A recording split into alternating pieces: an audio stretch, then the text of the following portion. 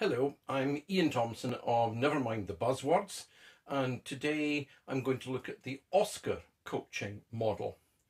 Many of you will know the GROW model, but the Institute of Leadership and Management introduced their own model some years ago called Oscar. It has great similarities with GROW, and I'm going to take you through the various elements. Now, why Oscar? Hopefully it's patently obvious because it is the first letter of each of the elements. So taking them one at a time, outcome, what is it that we're trying to deliver through this coaching program? What is the performance improvement, for example? And this is then matched with situation. What is the current situation? And in my own words, what I tend to think about is the outcome is the future reality, helping the individual to really get to grips with what this future is going to look like, and then comparing it to the current situation so that we can define the gap. Now, current situation, of course, is what is really going on as opposed to perhaps their perception of what is going on.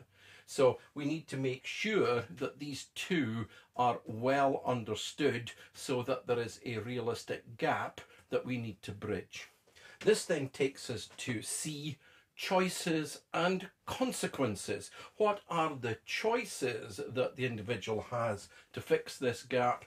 What could be some of the consequences? What are some of the constraints? What is the risk? What is my competence to take on this new way of working?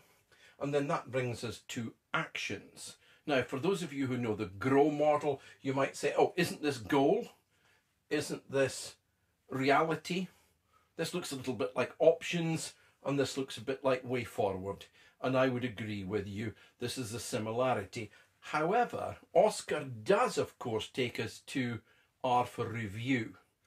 And you might think, well, the GROW model presumes that once we have done all this work and built the plan, then we will monitor and we will review.